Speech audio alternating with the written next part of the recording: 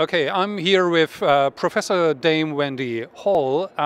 Beyond many things, you are Professor of Computer Science at Southampton University, and you just came down from stage, and I like the part in the discussion you had in terms of saying a single European digital market. You have some issues with that. What is it? Maybe we can show the way forward with best practice in terms of how we can be digital in Europe, but it absolutely must be in the context of the global. So I don't want to sign up to anything that's going to stop me being able to be a global digital citizen. Do you think the European Union is on a good way related to that kind of global, which is obviously the case?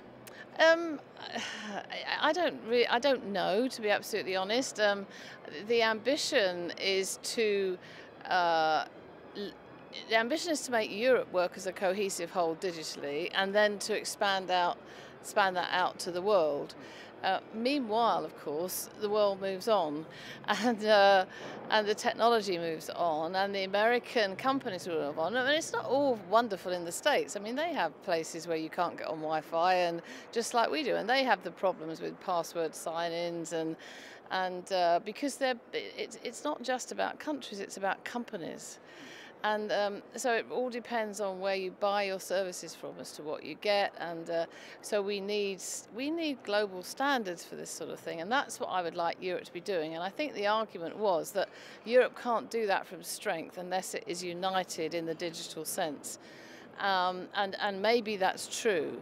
But I absolutely want Europe batting for me as a global citizen, and not just so that I can be digital within Europe. So we shouldn't have additional walls just hiding us from the others. I want to be able to buy services, digital services from American companies, European companies, Hong Kong companies, Indian companies. I want to be able to get my services from a global digital world.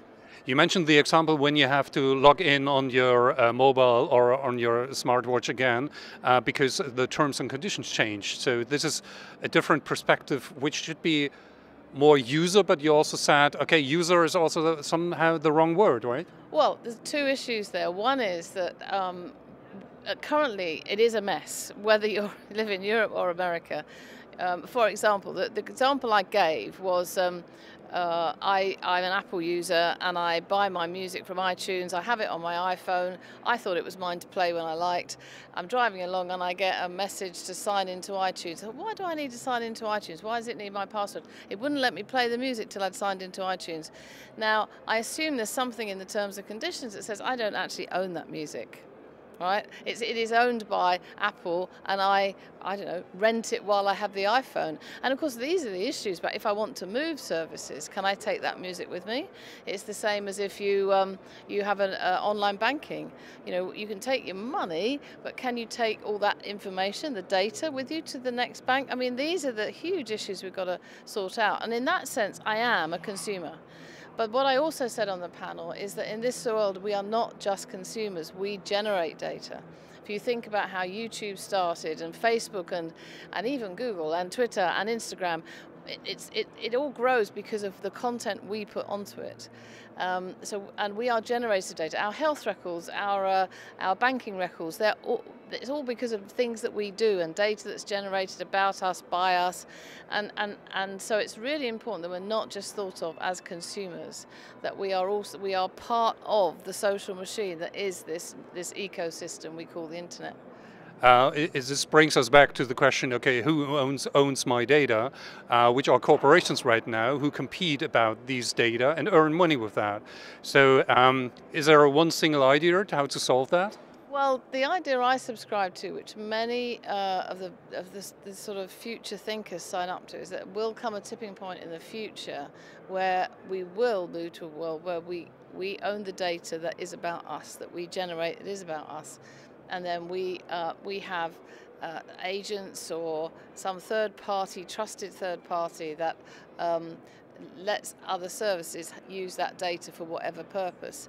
And I generally subscribe to that. There's a lot of people around the world that are building those types of systems, but it will take a huge shift to make that happen, because at the moment people just throw their data out there and really don't think about where it's going, whose server it's landing on, who's doing what with it.